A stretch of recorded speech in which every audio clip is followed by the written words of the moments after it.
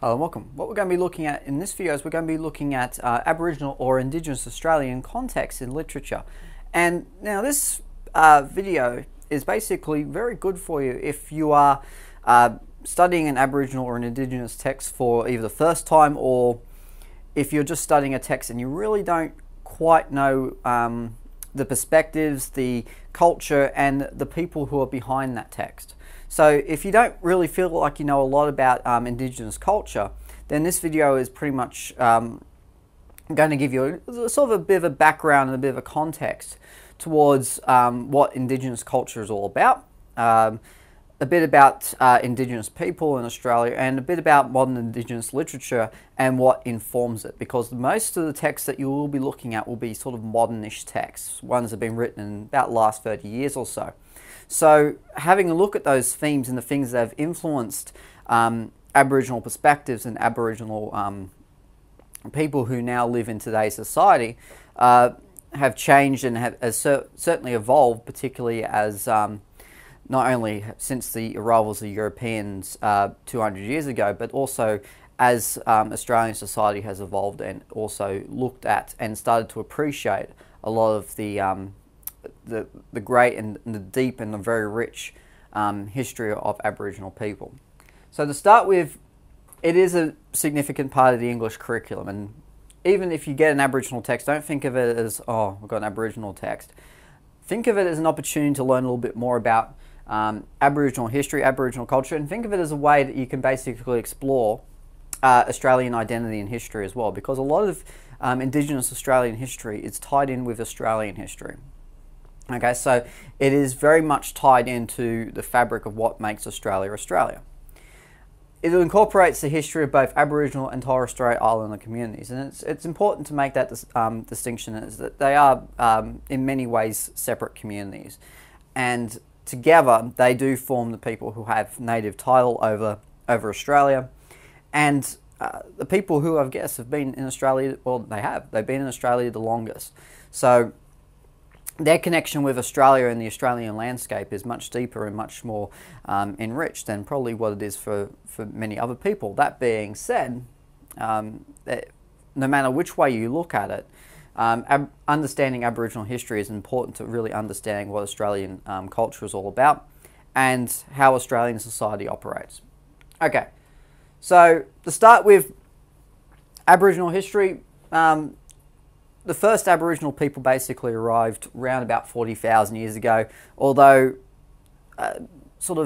evidence on this regard sort of varies a bit. So you've got 40,000 years being the very minimum. Most are saying around about 60,000 years. Some are even pointing to about even 200,000 years ago.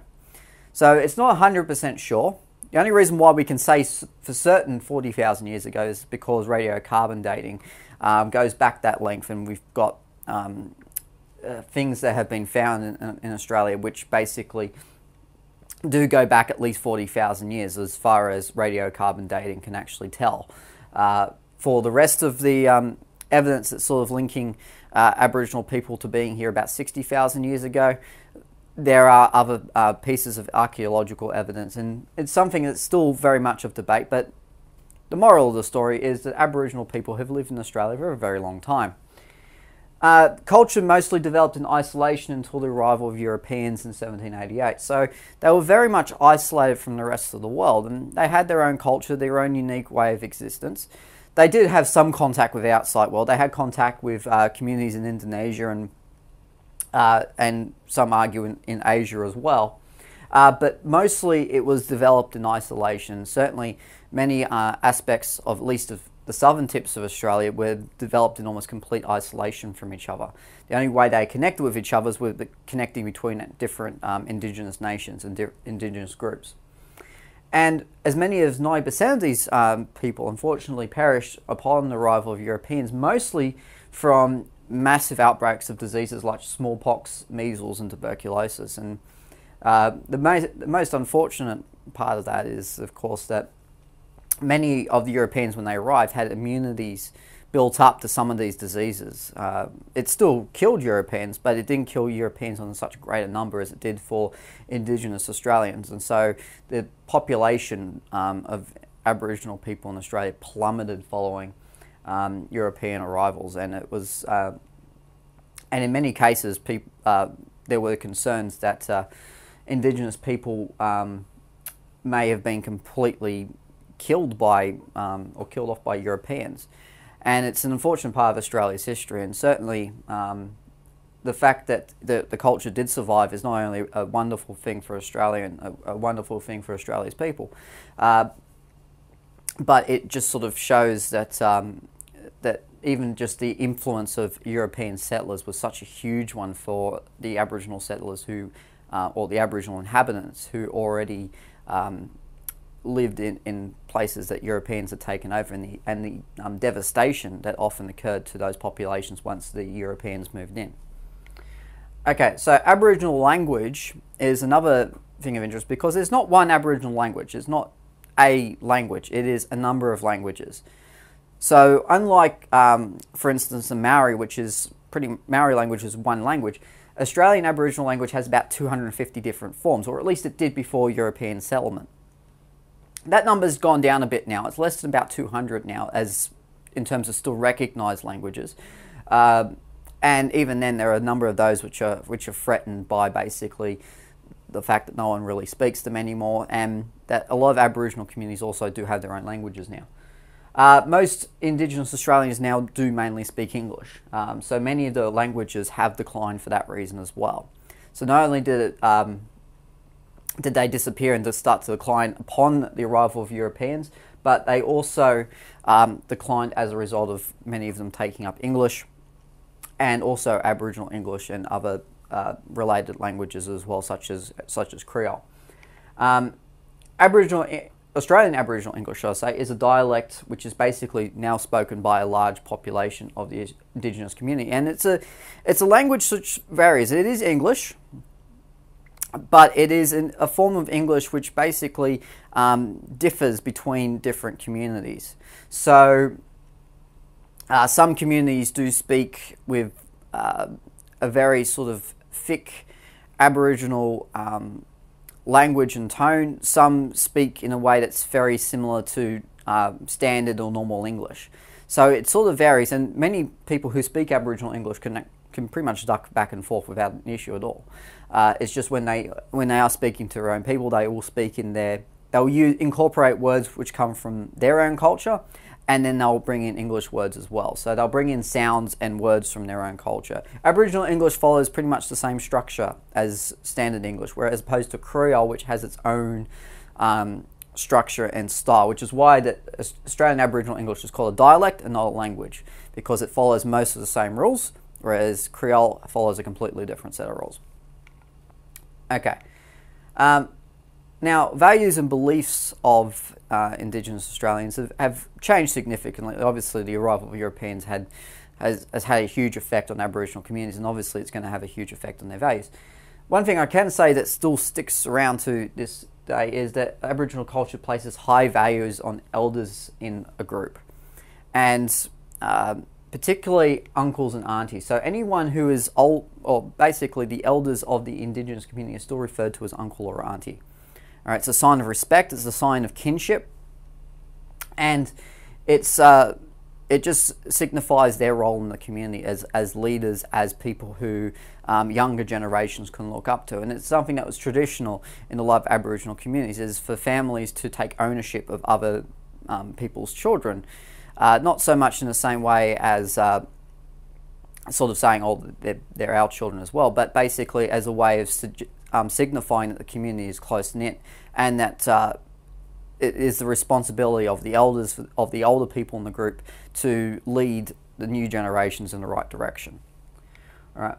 Respect and value also goes towards the land and, as I mentioned before, their community as well. So there's a huge emphasis placed on, particularly for Indigenous culture, on the community, but also of the landscape as well. It's something that did, with the arrival of Europeans, really affect the way that a lot of Aboriginal people live, because they had such a way of living off the land. And once Europeans started putting up, or British and Europeans started putting up fences and started putting up boundaries to say, no, you can't go here, this is our land because we've marked it, this is when it really started to affect how a lot of Aboriginal people lived, and it really did force them into adopting the ways of European settlers, because of the fact that a lot of sort of farmers and white settlers had started to establish boundaries where other people couldn't cross, and if they did cross them, then in many cases they would try and cause harm to them. So respect and value for both the land and the community is still a huge part of Indigenous culture, and certainly when you see protests for Aboriginal land rights, it's not just about trying to get ownership of the land, it's trying to have a little bit of the land which they can still call their own and still have a connection with. Many Aboriginal people today, however, lost touch with a lot of their traditional heritage, and it's something that is apparent with essentially how Australia has evolved as a culture. And as Australia still becomes more and more one culture, a lot of Aboriginal people don't really know much about their heritage. Some do, and some really do a lot of work within their particular community, but there are also a lot of Aboriginal people who don't, for instance, identify with being a particular tribe, don't identify with a particular community, they identify as being Aboriginal. Okay, so there are some who do still identify with that, there are some who still call themselves part of a particular nation or a particular group, but many now are sort of moving into normal, or I wouldn't say normal, but mainstream communities and losing a bit of their heritage, which is a bit sad, because you want to see people be able to keep their heritage in some form. Okay, Aboriginal Dreamtime once informed many beliefs, and this is something that I guess is relatively common among a lot of Aboriginal stories, particularly of dreaming stories. Not to say that all of them are the same, but there were some that were quite similar. However, many have since adopted mainstream religions such as Christianity. Islam particularly has picked up in the last 10 years or so. But it once formed many of the beliefs, although not so much obviously anymore. But it does again show that there is a strong connection of land between the land of Indigenous people, and certainly a lot of Indigenous Australians do have a lot of respect for where they live, and also the landscape that they're a part of. Okay, moving on to communities and cultures. Now, there are hundreds of Indigenous tribes, as mentioned before, which most were distinguished by their language or their regional association. So, as I mentioned before, there were 250 languages, at least before Europeans arrived, and most of the communities were sort of divided by those languages. Some communities had even more than one language, but most had their own language and their own distinctions. They had their own places where they would gather food, where they would hunt, where they would live. Many just had their own sort of communities, their own tribes. Most of the communities, most of the Aboriginal nations had a number of different communities living within them. Some joined them together, some were a bit separated from each other.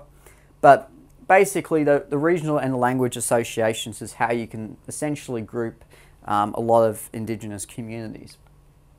Cultures, values and belief systems varied between these communities, and particularly they were fairly similar between communities that were sort of close to each other, but it sort of goes on, and as you go further away from a particular community, the values start to change a bit. And if you ask, for instance, you're a person living in, for instance, a Aboriginal community in Sydney and in Perth, there would be a wide gap between their sets of beliefs because of first of all, the distance. But second of all, because the communities are so far away from each other, you've basically got a completely separate community. So there's not one culture, there are lots of smaller and niched cultures and community beliefs within certain nations, within certain groups, and that's just given the size of Australia being so huge. Indigenous culture could be rarely described as ubiquitous for that reason. So there's not a common thread, or there aren't many common threads that links all Aboriginal people together.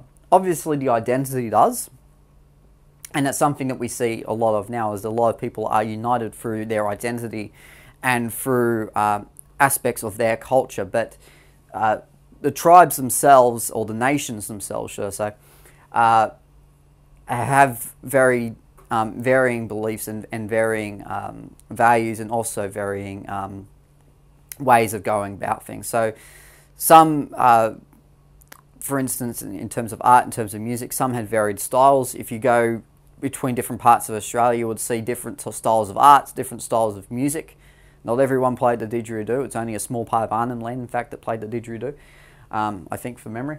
And there are basically a lot of aspects of Indigenous culture which vary between different nations. Many communities are linked, as I said before, and that's mainly through the connection with place and beliefs as well. So they can be grouped by certain connections with place and beliefs, and certainly people living within the same sort of region had similar sorts of beliefs. But it's just as further as you go, beliefs do start to slowly and steadily change until they're completely different by the time you sort of go a certain distance, and that's basically what this is. What you think when you're thinking that their communities are linked, but they are different as well. All right, now a lot of the text that you will be focusing on will deal with some aspect of the stolen generations in some form.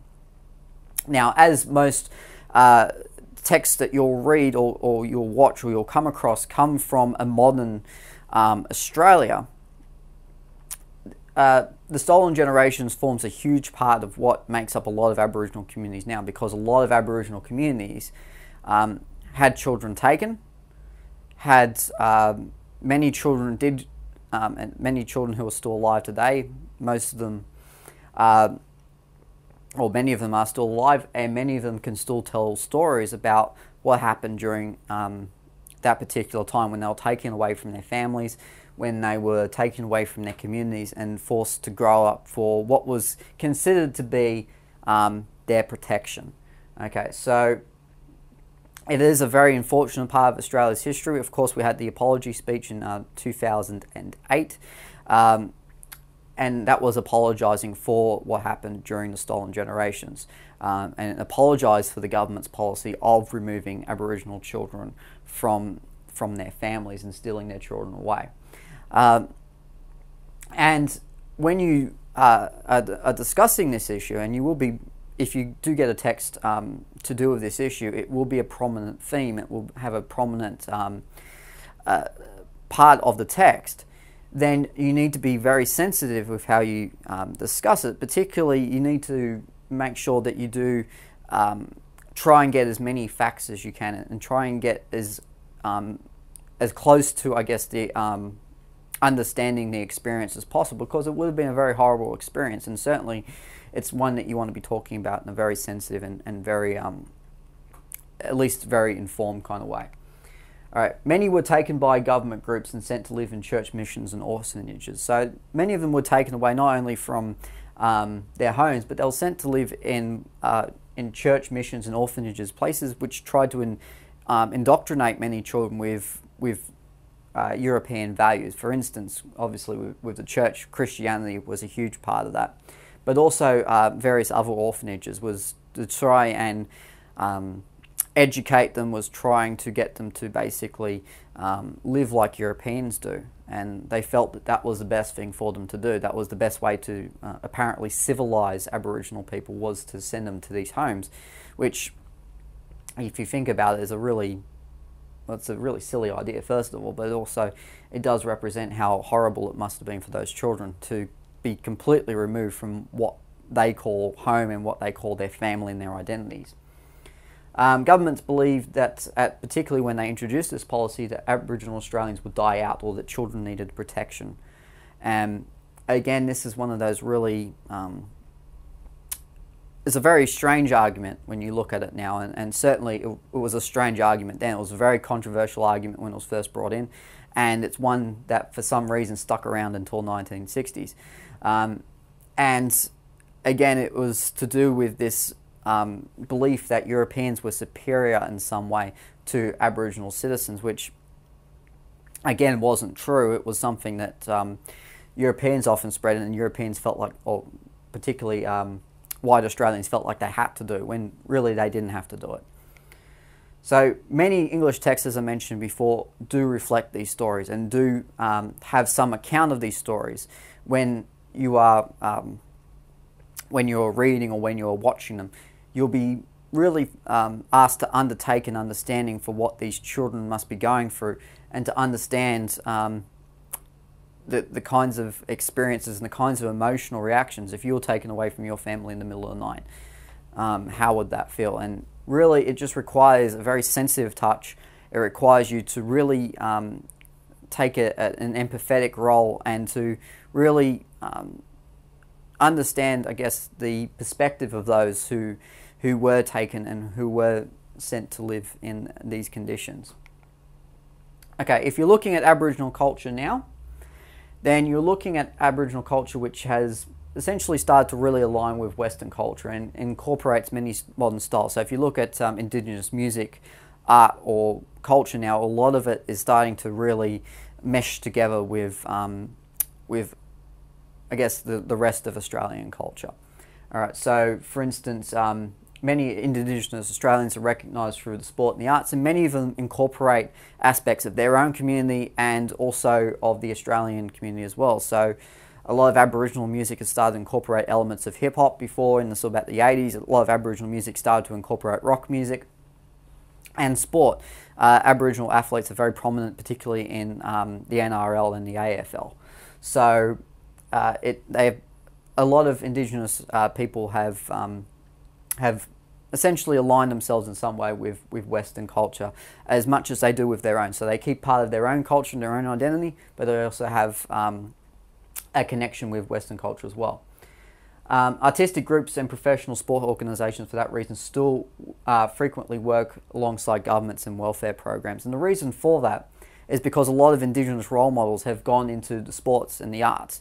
And so a lot of sport organisations and artistic organisations do partner with the government to help get the messages across that are going to benefit Aboriginal communities. And there are a lot of social issues now in Aboriginal communities which do need to be addressed. And this is where often sports stars and entertainers, those who have gained prominence in Australian culture, go back to those communities and work with governments who are trying to intervene in certain areas, and certainly try and, in many cases, bridge the gap between Aboriginal Australians and the rest of Australia.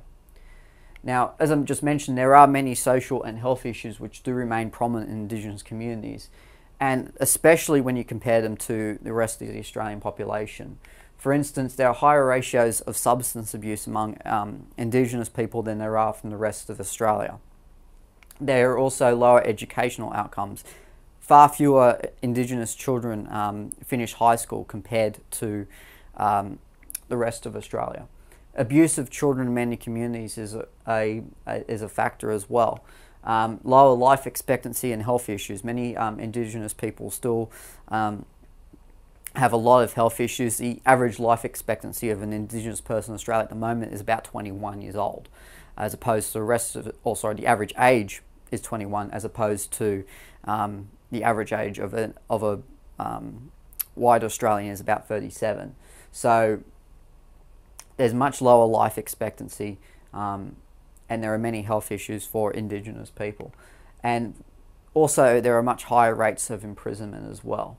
So there are many issues in the community, and also you'll find a lot of the texts that talk about modern Aboriginal Australia do make reference to these sorts of things, that many Indigenous people do not feel at home in education, that they don't feel like school is for them. Many of them, many people do have problems with substance abuse and health issues like that as well. So there are many issues in the Indigenous community, and that's why it's so important now that particularly a lot of people who are learning about Aboriginal culture in Australian schools also learn about the sort of effects that continue on in the Indigenous community, so we can continue to work together towards bridging those gaps between Indigenous populations in Australia and the rest of Australia. Okay, so in summary, Indigenous culture is one that's quite rich and quite varied, and certainly when you look at it, have an appreciation for how the community is centred, how it's organised, and in particular how Indigenous communities in Australia do operate. They incorporate many ideologies. They have many varied and different beliefs, which are many of them are involve a strong sense of community, a strong sense of ownership of land, and also of family. And there are many different ideologies similar to that, which basically reflects who they are as individuals and as people, just as there are with everyone. And also look at it in terms of the history of oppression since European arrival. All right, there are many things that you do have to think about in an empathetic sort of way and in a sensitive way. You don't want to think about it in a simplistic fashion, okay? Because particularly these things, if you I guess put the shoe on the other foot and think about what it is or what it would be like if it was you, then you would probably think a little bit differently about it. And certainly by feeling a bit of empathy and certainly having sympathy for those who have had their communities taken away from them and have been removed from their families, you should have a bit of sympathy for the things that they have been through. But otherwise, that's it for just a basic understanding of Indigenous Australian culture. So until next time, I'll see you later.